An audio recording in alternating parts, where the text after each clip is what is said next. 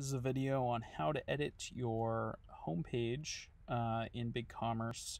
So a lot of times this is done before a website launches. You go to Storefront, and under My Themes, you're going to hit under Advanced, Edit Themes Files. So go look at the themes.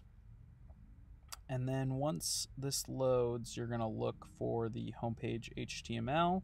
It lets us know we're on the right page, and this is where you go to edit your homepage in code.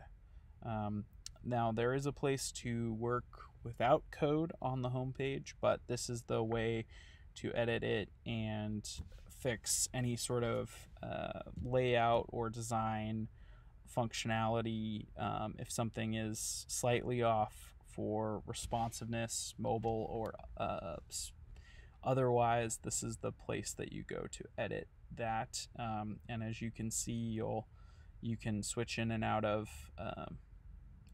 images, or do all the regular things that you would do editing code, your videos, whatnot. So this is where you go. And let me know what questions you have and what next steps you'd like to see below.